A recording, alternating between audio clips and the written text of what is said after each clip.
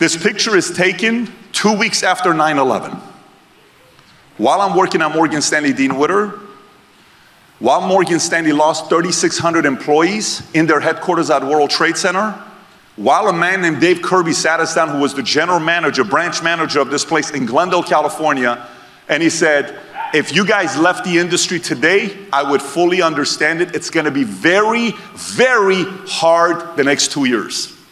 Think about a motivational speaker giving you a message like that, and it's your boss. He sits us down, vividly he says, guys, if you chose to leave, I fully get it. The next 2 years is gonna be very hard. But I wanna tell you something here. What's that? If you do stick around and you're in it after the 2 years, the kind of money some of you guys are gonna make, none of us have ever made before.